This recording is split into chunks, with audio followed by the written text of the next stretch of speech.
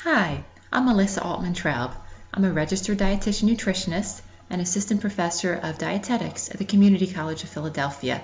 I've taught Introduction to Nutrition there for 14 years. Today I'm going to share with you some information about iProfile, which is available in Wiley Plus for Grosvenor and Smolin introductory nutrition textbooks. iProfile is nutrient analysis software, and it allows students to record and analyze their food intake and their physical activity. You'll find it from clicking on the colorful citrus logo at the top of the screen once you enter Wiley Plus. So what I'd like to share with you today are first some advantages about using iProfile from the perspective of the student as well as the instructors, and then some teaching ideas. So first of all, for students, one great feature is that the database is huge. There are actually over 50,000 different foods in it. So there are a lot of brand name foods, restaurant foods, ingredients, and ethnic foods. So that's really great. If you've ever tried to use SuperTracker for projects from MyPlate, it's really frustrating to work from a smaller database. There's also lots of nutrients. So sometimes students will say, well, can't I just use a free app? But their app does not contain all the vitamins and minerals that you may want them to report on for your projects. Secondly, the reports are really clear and easy to understand. On the right-hand side, there are bar graphs. So it shows students visually how much they've had of each nutrient. Even if looking at the numbers and different units is a little complicated, the bar graphs really help to make it clear for them. You may have them do a 3-day diet analysis project, and it makes it easy to analyze this because you just click on the calendars of the date when you start recording your information and when you finish recording, and then you get the intake compared to DRI report. This includes the averages for every nutrient, and it really helps to eliminate the math mistakes which can come when students are calculating their own averages. The third advantage, which I think is great for students, is the mobile app.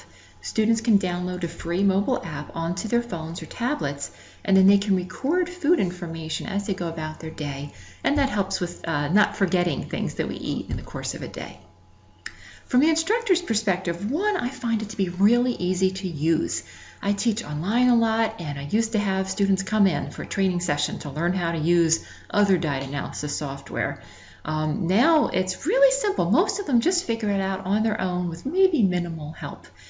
So that makes it much easier.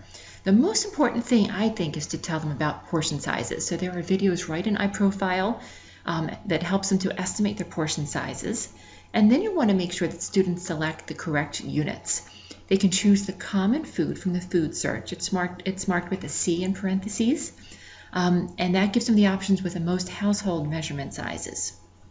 Also, from the instructor's end, the reports are very easy to work with.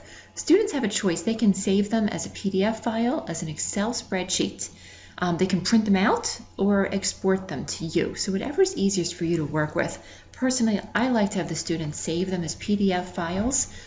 They can save them on their computer or in a flash drive, and then they can just submit it into the learning management system. It makes it really organized and easy to grade. You don't have to track them down through your email and get them organized, and then you don't have those giant stacks and tote bags of projects to bring home to work on. As far as teaching, well, there are a lot of things you can do. One is that there are gradable case studies which are already in Wiley Plus. You can assign these for homework, and then there are multiple choice questions that the students do, and they're automatically graded. So I think this would work really well if you have a large class. It's also going to be a good warm-up activity to help students learn evaluation skills and help them to do their own 3-day analysis. I've used these in class for group activities, and I think they'd work well for flipped classrooms as well.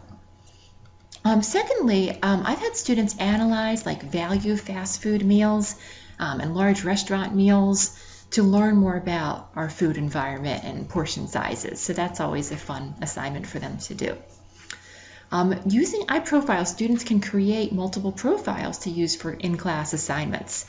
I like to have them interview people so their assignments are all different, but if you want, you can assign them the same 24-hour recall to analyze.